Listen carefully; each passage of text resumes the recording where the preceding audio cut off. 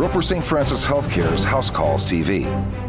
Congestive heart failure is the #1 cause of hospitalization among people over the age of 65.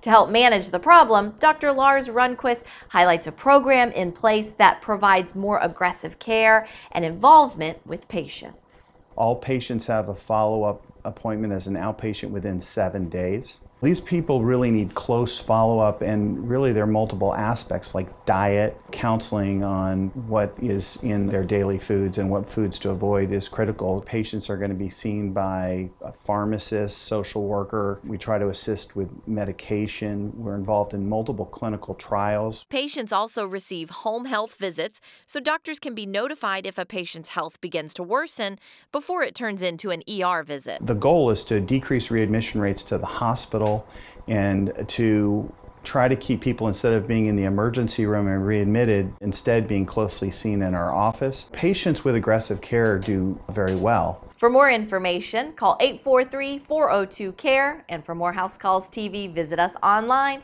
at rsfh.com. I'm Angela May. Roper St. Francis Healthcare's House Calls TV.